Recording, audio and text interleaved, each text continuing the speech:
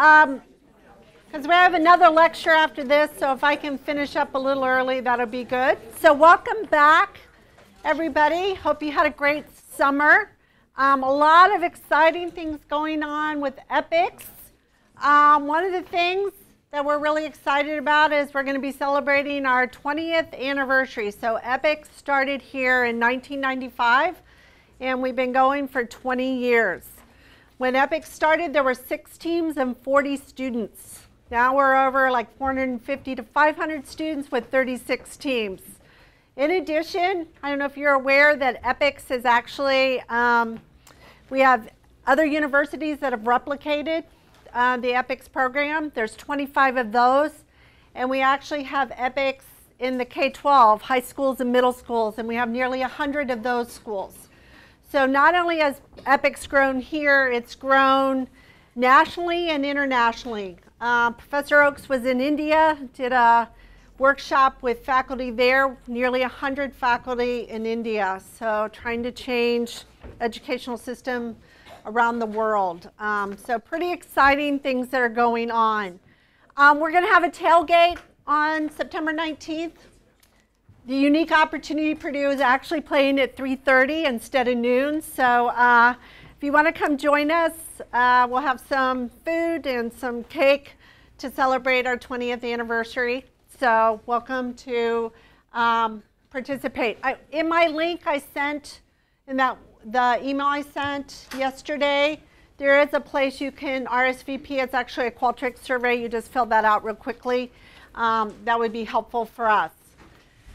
Another really exciting thing from the summer is that we have a new website. So don't know if you've all been there, but here it is.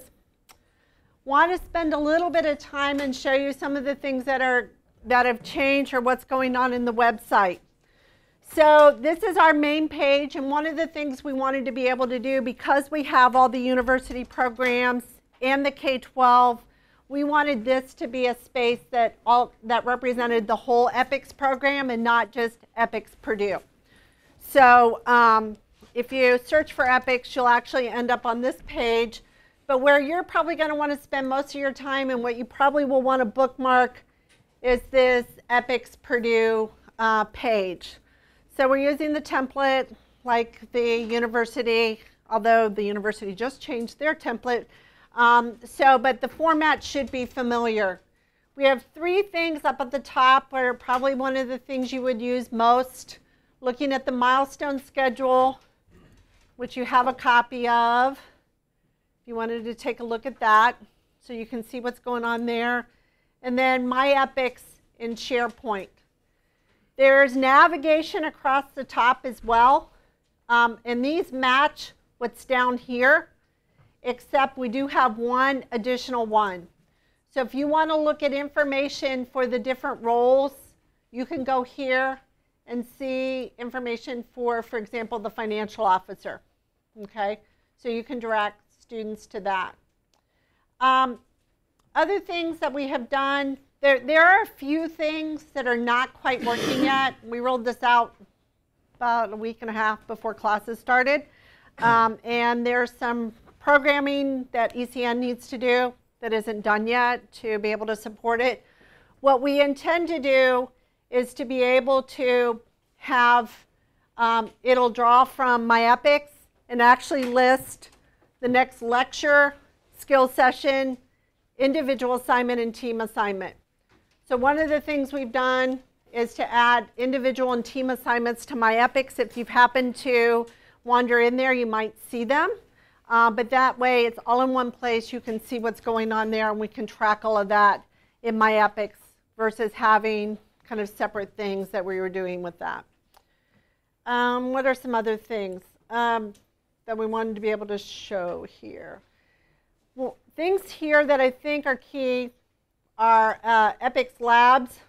So here's the information, some information about the lab so you can see that there. One of the other changes that we've made is that the model release form and the safety form are now in My EPICS, so you just need to go and do a digital accept acknowledge of that, and then you're done with that, so we don't have to turn in those forms related to that. So here's information if you wanted to see kind of the guidelines. Whoops. Yes, I did want to open it. Related to, so the safety awareness and use guidelines, if you have any questions related to that.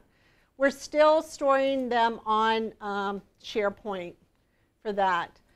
A couple other things related to resources. So if you have a question about whether or not we have things in the lab or where to find it, you could either ask Andrew Pierce, our lab manager, or you can search our lab inventory. So it's not a really good format right now. We're hoping to make this nicer. But if you wanted to see, do we have any hammers? You can actually see, yes, we have hammers and where they are located. Okay? So if you have any questions about that. One of the things we're really trying to do is make things as efficient for you so that you can get as much progress done on your projects as possible. So what are ways, and if you're searching around the lab for things, you're not going to be spending time getting project work done. So, okay. The other thing is that we've added a second 3D printer to the lab. It has a larger print capability, and it also has higher resolution. So, and it offers us a second 3D printer if one of them should go down. So we're hoping to have a little bit more throughput with that this semester. The other thing that we have done is created an online 3D print request. So if you have anything that you need to do, you can just submit the 3D request form. It doesn't cost very much money to actually do the 3D print, and it is a great way to get feedback on your design. So in the spirit of prototyping and having physical objects that we can use to facilitate and get feedback, I highly recommend that you make use of this sooner than later. The one problem that we run into is that we often wait till like the week before design review to do maybe a 3D model, and then there's a big back jam with it. Okay, so if you think about how can we utilize this resource sooner than later, I think it can be really helpful for the different projects.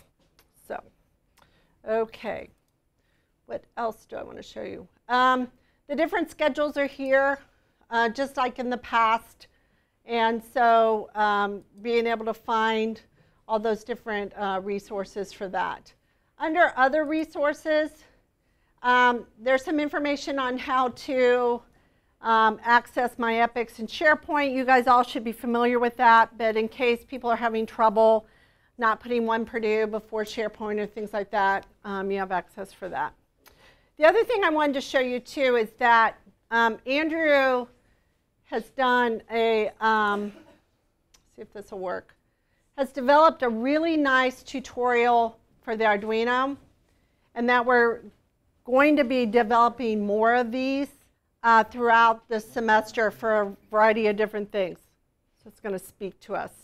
But you can see the parts of the Arduino. It's really interactive. You can do the button, and now a challenge at the end. So it's really interactive. It's pretty comprehensive. So these are resources that we're going to continue to add.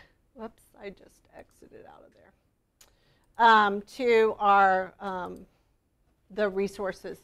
I suspect in a year we won't be having big lectures like this anymore. There are some things in the works that I wouldn't be surprised if we're not over 600 or 700 students in a year from now. And so if that's the case, there's not even a room on campus that can hold all of us. So we're really going to try and get some of this content online and have the time that you're interacting with, have the time that we are scheduled to have a more interactive. So this is all building towards that.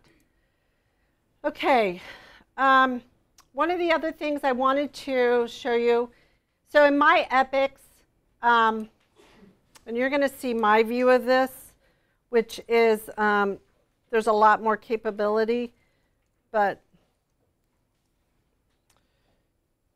one of the things, so the different activities that I talked about, we don't have the course deliverables schedule anymore, that list of things that were due. It's all in my EPICS now. So if you want to search and see what are the individual assignments that I need to do over the course of the semester, you can just do this, search for individual assignments, and you can see those. I think you actually get them all printed out from the student view of that. So these are all the things that you need to do. And then team assignments, they're in here as well. Okay. The other thing that we have the ability to do is if we look, and I'm going to go ahead and pull arrow, you can enter your project information into my EPICS. So often we wanted to know what are the different projects going on and who's assigned to what project. And so now we have the capability of being able to do that. Okay. All right. Those are the main things related to that. Okay.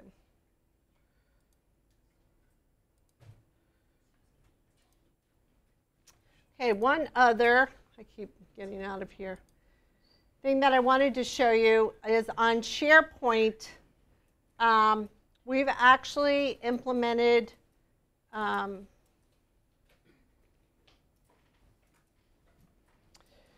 so the two of the teams had done a pilot of using the OneNote notebooks last semester, ISBVI and CED, and actually got really pretty favorable responses from that. But one of the things that they noticed is that they hadn't provided any structure to those design notebooks last semester. So Andrew created a notebook template. You should talk to your advisor about whether or not your team is going to be using this, but most of the TAs and the advisors have been pretty favorable about moving to the OneNote. The digital notebooks. So for example, so you can see what this looks like. We talked about it, and we're going to be doing this on Slack. One of the things is you're going to want to do this at a project level. So your project team will probably need to agree whether or not, at least, that you do it, if not your entire team. But one of the things that you can do is it has, I don't know if it'll let me do this. It was complaining before. So we have within the design, the notebooks, the digital notebooks, there's a design notebooks phase. There's a tab that corresponds to the semester, and then there's tabs for each individual. So you can keep all of that information together. The other thing is if you add something to your individual notebook and it needs to go into the design, you can actually very quickly copy and paste and put it into the design. So hopefully that's something that will facilitate better documentation. So this format was put in here. This is what we've used in the past. You're welcome to have use this or copy over another format if your team has used one previously. For the fall, this has a week by week. So you can put your PIGs right into this design notebook, and then that way you can just show, you know, every week you can just actually do PIGs from the design notebook. You don't have to create a separate presentation for that. And then students, each of you will make copies of this tab, and it will show, where is,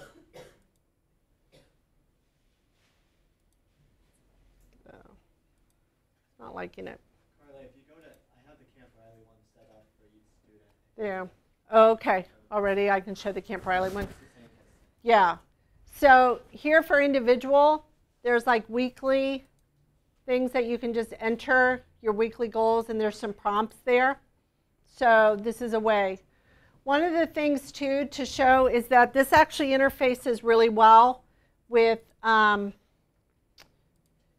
like your phones or your laptops. If you go under notebook guidelines here, so this is kind of the same content that was there before, but if you go down to the bottom, there are instructions. Whoops, what happened? I'll have to find out where that went. There are instructions on how to set up the OneNote. So I'll see what happened with that. I'll fix that web page. So, any questions on that? I know it's kind of boring to go through the website, but we've relied on the website so much in the past. I thought it was worth doing that. The one thing to also, as a result, we're not going to be doing weekly emails. I know you love them anyway, and most of the time didn't even read them. Unless you were the project manager, maybe you pulled a little bit of stuff to put on your agenda. But you already have 90%, 99% of that information that I would send anyway. The lecture schedule, you already have it. It's established. You can look at it right now and see where all the lectures are. I don't need to tell you week by week where they are. I also don't need to tell you week by week when things are due. And you can go in my EPICS and find out where the skill sessions are for the next week. Okay? So those are things that were all available to you already. And so I will save my emails to send you fun announcements about job opportunities, scholarships. If there is something that's going on in EPICS where we need to change a room, I'll let you know about that. But that's really what I'm going to do and not do the weekly email. Again, you can look at the website here, and you can look at my EPICS to see what's upcoming, okay, or look at the milestone schedule for that. So I know you always look forward to getting that email every week. You knew life was good when you got the email around 5 o'clock on Sunday, but we're not going to do that. So, all right, where was I? So I think I've already covered most of this. The course deliverables, now in my EPICS that I showed you, the forms, the lab safety form and the model release. How many have already completed that in my EPICS? Yeah. So if you go in, it should remind you or give you a notice until you've completed them. And once you're completed, then it won't even show up on your page anymore. Okay, I showed you the OneNote notebooks, and I will figure out what happened with the setup. Because it does take, anybody who was on CED or ISBVI used the electronic notebooks last semester? Yeah, so do you want to talk about that at all? Kind of what you needed to do to get set up, and did it work well once you got it set up? It was nice because you got to see everyone's information, and if you needed help with something, to be honest, you could be in 2 separate dorms and like type back and forth to each other. Yeah. And it was really cool just because it's easy to copy and paste, and communication was a lot easier. Okay.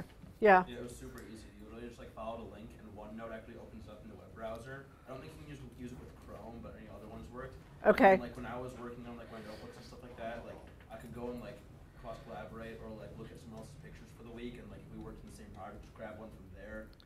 It was just really awesome. So again, like showing evidence that I did this, we could just throw a picture in there or a caption for it. Yeah. It was really convenient. Yeah. It's a lot easier for the TAs to be able to read them as well. For those of you who have challenging handwriting, this is actually probably to your benefit. Yeah, you should be able to upload a picture with your phone. It actually makes it really easy. If there's something you guys have worked on together, absolutely can copy that. Just reference something we worked on together. So hopefully it'll make it a little easier. So I do have a question though. All right. So most of you complain about documentation, hate to do it, everybody does. But I guess if you were to identify what are the things that are highest priority to pay attention to, did any of you walk into a project last semester or maybe the semester before? What was it that you most wanted to know that wasn't provided? Yeah. Nobody commented their code. Okay. Yeah. All right. Sometimes like what people didn't do and why. So they would have explored an avenue and decided it wouldn't work for the project. And I actually saw a new student came and started going down that same avenue, and I was able to be like, we didn't do that. And Yeah. they hadn't written why, but we had to like dig way down to figure out why it didn't work for our project. Yep. What else? Those are all great ones. Communications with like partners and stuff like that. Yeah, communication with partners, even telling the story, you know, because sometimes I felt like you don't understand. We've been partnering with them for so many years and we haven't delivered a project. We need to, you know, be aware of those kinds of issues. Yes? Sometimes they have the information about the old models, but it wasn't detailed enough, so like pictures or like the actual physical old models would have been helpful. Yeah, no, I agree. So just a little bit of an explanation. A lot of times that can help a lot with the evidence of your critical thinking, as far as this is an old model, this is why it didn't work, this is why we moved away. It doesn't take a lot, but you know, just having those pictures, or I'll see a circuit and I'm like, well, what's this circuit for? Are we actually using this one? What are the advantages, disadvantages? Anything else related to? So we'll see if a combination of the new digital format and kind of this awareness of what kinds of information are needed to best support and move projects forward, I think will be really key for them. Okay. I already told you, no weekly email, project info. One of the things is I think admin will have to add projects to my EPICS to be able to assign them, assign students. So in the past, project managers and TAs have been able to assign students to different roles in my EPICS, and they should be able to do that for projects. It's actually something I haven't totally tested out yet, so we'll see how that works. But you'll have to let us know. So just email it to epics@purdue.edu if you have a list of projects and it's not already in my EPICS. We have a couple of opportunities for collaboration again this semester. So there are 2 teams that are going to have students from the Entrepreneurship 390 class who are actually going to be participating on the EPICS team as part of their class. And they're going to be developing a business plan for projects in GLASS and SVAT this semester. So this is a pilot. We're going to see how it goes. Hopefully it's something we can expand, especially for teams who are looking at how to have a broader impact and could benefit from the development of that. So pretty excited about that. We're also going to have the opportunity to have some interaction design students. So there's 18 graduate students who are taking a class on interaction design, and they will participate on an EPICS team like a 1 credit hour student. This has anybody worked with any of the interaction design students in the past? Had that experience? So generally this is a great resource for your team if you really, if you haven't had the opportunity. A lot of them have industrial design background, product design, and so they can look and help to improve the user interface and go through the steps of what you would actually do as you are interacting with either your software or your product. So highly recommend. I'm really excited about that, and hopefully it'll be good for you guys as well. The wallet exercise, I know many of you really have enjoyed that, but we're going to do it in lecture again. So you won't be doing it in lab. You can use your lab time for other things. But we're going to introduce design thinking and our human-centered approach to design. using the wallet exercise in the lecture for the new students. So it is something we can draw from. I think sometimes it's eye-opening what a 7-minute prototype can actually facilitate as far as getting feedback. Really, again, want you to keep thinking about prototyping. And we're going to continue to try and add things to the lab to be able to support more prototyping, because I think that's critical to get feedback early and often throughout the design process. The card access system, I think, has been programmed. I was talking to Andrew right before I walked over. Might be a couple hiccups, but by tomorrow morning it should be all programmed. One of the things, though, is we have your student ID, but all of you on your Purdue IDs, you actually have a last digit that is your issue number. And so we guess what that is, but we don't really know what it is for anybody. It's not published. It's just embedded in your card. And so we have to guess what that is. However, if you swipe your card at the card access system, even if it fails, it gives Andrew a message that he can update it with just like a click. He can accept that new number. So it notifies him that you tried to swipe, that there was an error, and he can update the system right away. So in your labs, make sure you have everybody just swipe any one of the card access systems, and that will facilitate getting that updated with all the information we need for that. So, second 3D printer, I also talked about that. Yes? Huh?